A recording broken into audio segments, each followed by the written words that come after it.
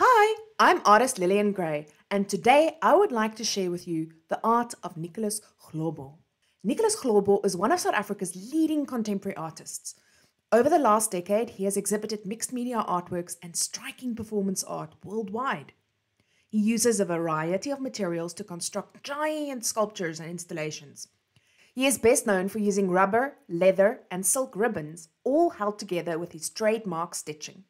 His sculptures often reference large creatures or organs. But what do they mean? In these artworks, Nicholas explores his cultural identity and life as a Xhosa man in South Africa. Come with me as we explore Nicholas's life and the Xhosa culture.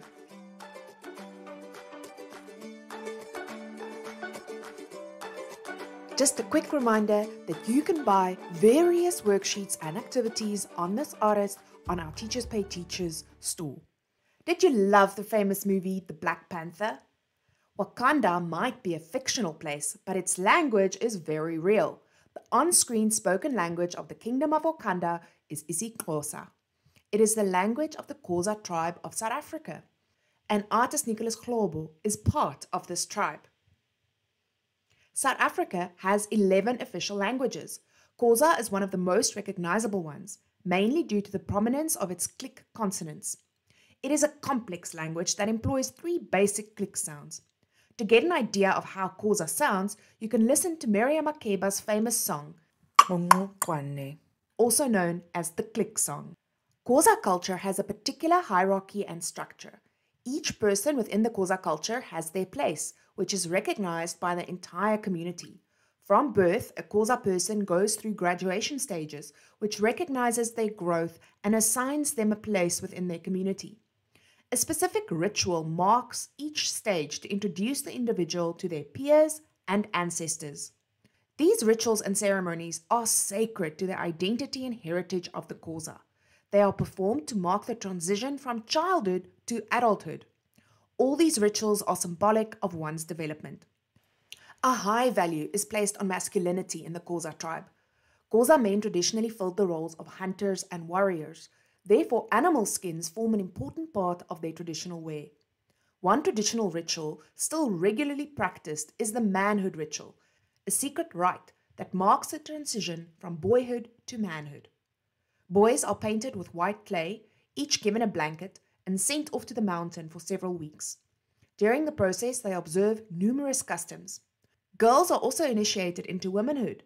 They too are secluded, though for a much shorter time. Respect between younger members of the tribe and the elders is vital. Young boys are deliberately not given much respect at all. In an interview with Kaleidoscope magazine, Nicholas explained that Xhosa boys are basically treated like a dog. The treatment is deliberate to instill fear and respect, but most of all to create a desire to achieve. They must work at becoming a man and to be respected in society. Perhaps one of the most interesting members of this intensely traditional society is the seer, the witch doctor, more colloquially known as the Sangoma. They act as fortune tellers and healers and are effectively the living channel between the people and their ancestors. This task generally falls to the women.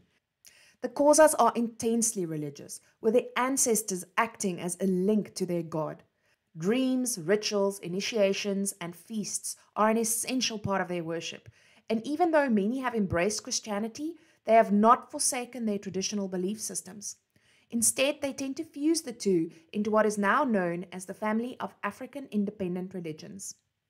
Some famous Xhosa people include the great Nelson Mandela, Bishop Desmond Tutu, who coined the phrase Rainbow Nation, former President Thabo Mbeki, assassinated Communist Party leader Chris Hani, Africa's Queen of Song, Miriam Makeba, and the actor John Carney are all Xhosa. So now that you know more about Nicholas Hlobo's culture and tradition, let's look at his journey. To understand Hlobo's art, we must travel back in time and look at the zeitgeist. Zeitgeist is a fancy word that simply means the spirit of the time. So we must ask, what happened while Nicholas Hlobo was growing up? When it comes to zeitgeist, the date is always our first clue. Nicholas Hlobo was born in 1975 in South Africa. By investigating this period in history, you will soon realize that during this time, it was apartheid in South Africa. Apartheid is an Afrikaans word that means separateness. It was a system that separated people by race. This system was super unfair. It aimed to protect white South Africans' domination over non-whites in every aspect of life. Apartheid started in 1948 in South Africa and lasted for nearly 50 years. In 1987, South Africa had a lot of international pressure to change its ways and free Nelson Mandela, who was in prison for fighting against apartheid. Okay, so that is what was happening at the time in South Africa when little Nicholas was born. He had a rural upbringing in the Transkei in the Eastern Cape, where he lived with his grandmother. Nicholas's grandmother was strict and had a massive guiding influence on him. He calls her one tough cookie. She always taught him to be honest and seek life's truth. Nicholas grew up in a house without a male figure. His grandma often used to say she wears both the bra and the pants in the house. From a young age, Nicholas started identifying with both traditional male and female traits. With such a strong emphasis on masculinity in the Xhosa culture, he often felt different and like an outsider. He soon realized he was born gay. Being a gay Xhosa man has come with many challenges for Nicholas Hlobo. Being gay is a massive no-no and taboo in his culture. Homosexuality is deeply offensive and unsettling to the Xhosa tradition. Great emphasis is placed on the ritual surrounding manhood. Let's move along in our timeline. Nelson Mandela became South Africa's first democratically elected president in 1994. It was the official end of white minority rule. A new South Africa was born, a democratic country with equal rights for all in terms of race, gender, and religion. Everybody came together to celebrate the birth of a new nation, the Rainbow Nation, consisting of 11 different official languages and even more tribes and nationalities. People were united, some anxious, but mostly excited about this new Rainbow Nation. Groups who were suppressed during apartheid were free to flourish and encouraged to explore their different cultures. In 1995, just a year after the first democratic election in South Africa, Nicholas moved to Johannesburg. He moved from a monoculture to a multiculture. Living in the diverse Johannesburg, he soon realized that other tribes generally disliked the Xhosa people. Some even despised them. They regarded them as cunning, a devious tribe that should not be trusted. And this made Hlobo question what it really meant to be Xhosa. What did they stand for? What were their defining traits and rituals? He came to appreciate his culture deeply. He decided to make art that honored and preserved his culture and stories. Hlobo initially studied art to get a job in the film industry, but later decided to pursue a career as a visual artist. At first, he explored art making independently, but then enrolled at various institutions to actively start building his art career. Hlobo launched his career as a solo artist in 2006 with an exhibition at the Michael Stevenson's Gallery in Cape Town. This is where Nicholas's big break came, with his sculptural object that included colonial chairs layered with melted sunlight soap. The chairs are the old bull and clo, meaning bull and lion paw chairs associated with the middle-class South Africa during the apartheid era. Sunlight soap is a product that was brought to South Africa originally by the colonialists. It is used for washing almost everything and anything, from hair, clothes, and floors to dishes. Some Gogo's grandmas even washed your mouth clean from swearing. The soap has a distinctive smell and often conjures up childhood memories. This soap has become entrenched in various cultural rituals in the Xhosa culture. Often bodies have to be cleansed with the sunlight soap as one of the steps in a particular ritual. Today, sunlight soap is no longer sold in Europe, but is still immensely popular in South Africa. In Hlobo's artwork, it is clear that the soap was melted and then sat on, imprinting the shape of a buttocks. This installation carries various meanings. This is an incredible, striking object that gained much attention and success, launching Nicholas Hlobo's career as an artist. He won the Tolman Award for Visual Arts in 2006, then another residency followed in 2007, where he spent 2 months in New York. And during this year, Hlobo was also invited to show at the Artklub National Festival in Potchefstroom. In 2009, he won the prestigious Standard Bank Young Artist Award. In 2010, he was chosen as the Rolex apprenticeship winner to be mentored by Sir Anish Kapoor. All of these achievements have catapulted him onto the world stage. It has taken just a few short years for Hlobo to rise to fame.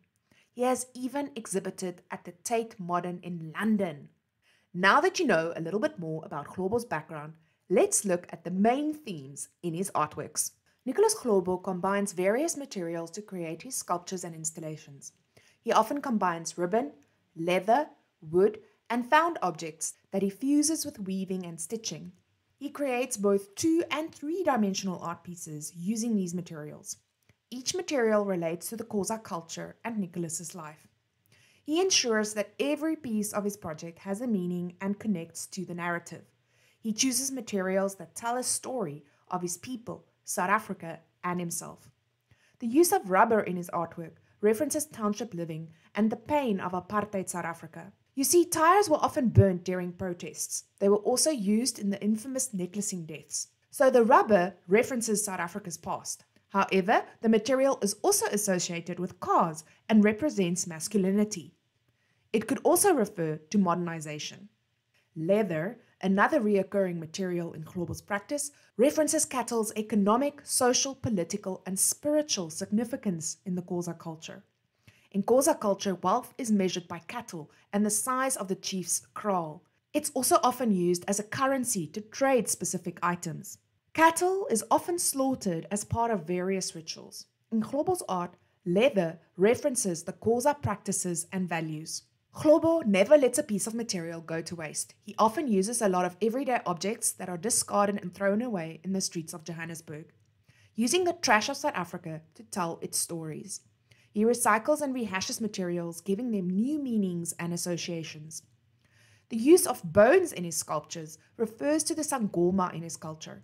Sangomas uses bones, vertebrae, and other objects for bone-throwing rituals. In these rituals, the healer scatters the bones and other objects in front of the client. The healer then reads the groupings and positioning in which the object falls. Each item is personally chosen by the sangoma, often because the healer feels led to the object. The bones and objects can be read to diagnose the client's illness or to discover what is missing from their life. In the case of bones, sangoma carefully select them based on the animal they originate from. For example, a hyena bone is associated with a thief and may assist someone in finding a hidden or stolen object. A baboon bone falling towards a person is a sign of favor. However, pointing in another direction could indicate death. Carnivore bones can predict the outcome of trials. 2 female bones, both facing up, could indicate a conspiracy between women in the home. It's not just the objects that have meaning, but also how they fall. The indigenous healer must first identify the fall, interpret it, and then prescribe medication based on the interpretation. Once you understand all these references behind these mediums, you will soon realize Nicholas Hlobo's artwork depicts complex stories of what it means to be an international, modern Xhosa black, gay man in South Africa today. The contrast between the materials he selects for his artwork brings me to the next theme. Juxtapositioning is when you put 2 words or objects next to each other that are contrasting or opposite. You do this on purpose. For example, Nicholas places rubber next to satin ribbons. The material highlights each other's differences. Ribbons are soft and pretty, and they are often used to decorate hair or gifts, unlike rubber, which is hard and used in car tires. The ribbon represents femininity, and the rubber, masculinity. By juxtapositioning specific materials, Hlobo plays with certain conflicting contrasts and ideas. He often refers to this and plays with the differences between ancestral worship and Christianity, strength and vulnerability, foreignness and familiarity, dominance versus submission, our mental being and our physical well-being, traditional art and crafts versus high art, the masculine versus feminine, and the old versus the new. He takes all these materials, cuts them, pierces them, and pieces them together with his repetitious baseball stitch. He deliberately leaves the gashes, cuts, and stitching visible in his art. The unraveling, the stitching, the mending, the cutting up, weaving, and knitting together are all metaphors for the process of trying to build a new culture. He says we are stitching pieces of history together to build something new and create a new South Africa. The stitching can be seen as the healing of South Africa's old wounds. Stitching, sewing, and embroidery is traditionally a female craft.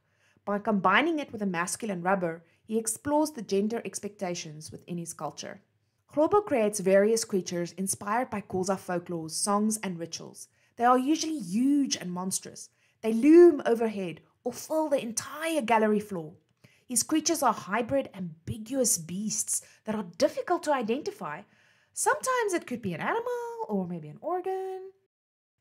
Their organic forms make them feel fleshy.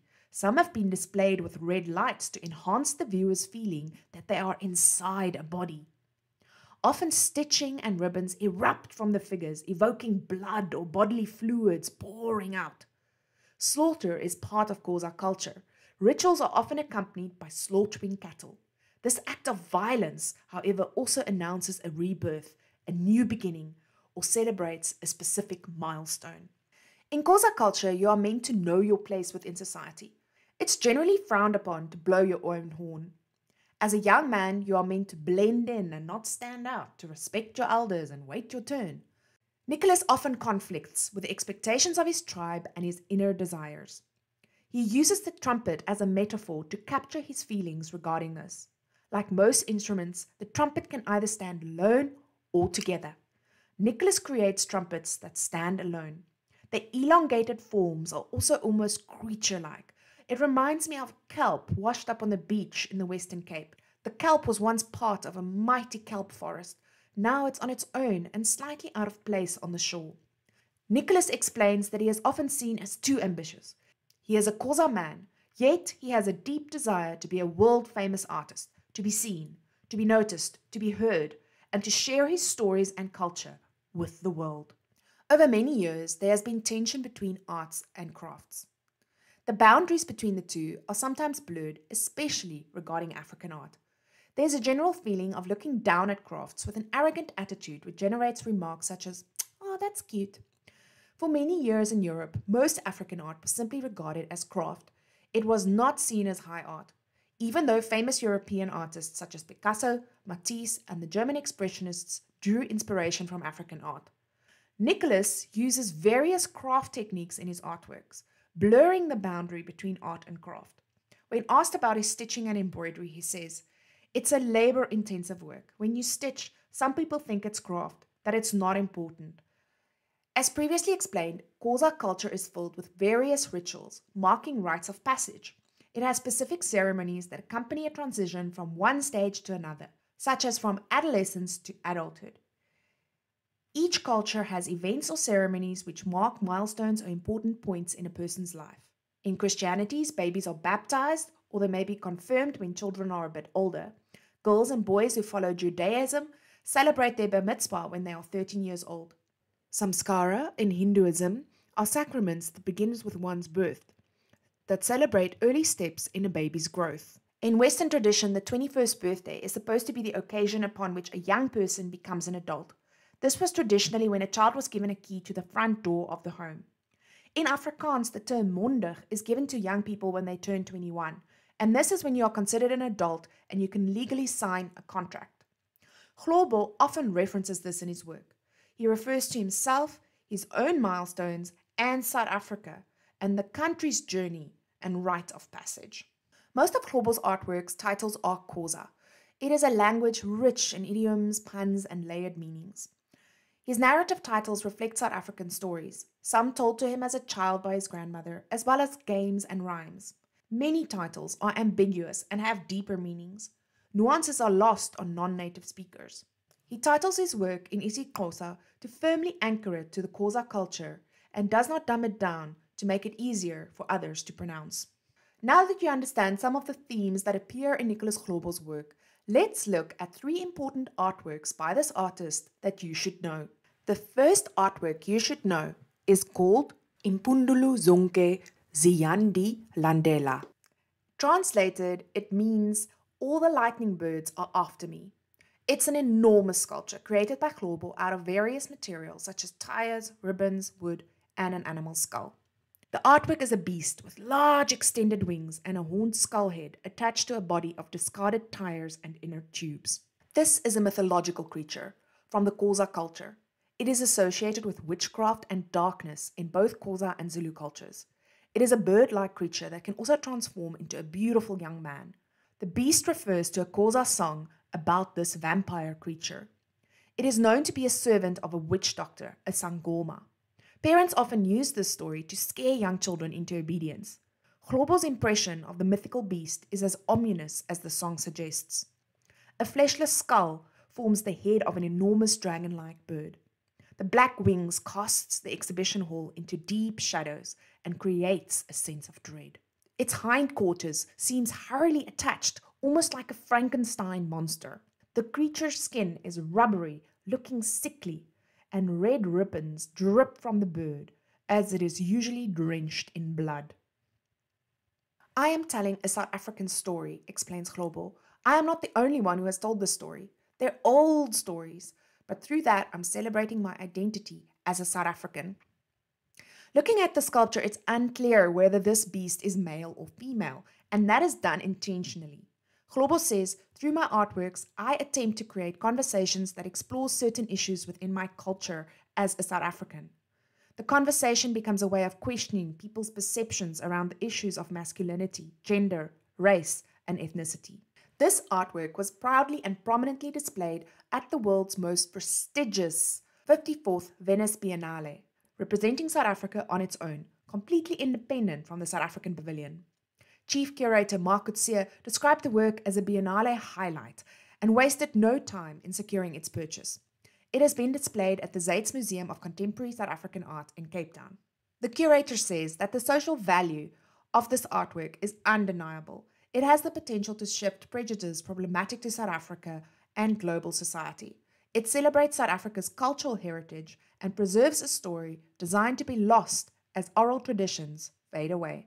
Our next artwork is called Ingubo Yesizwe. The title translates to Clothes or Blanket of the Nation.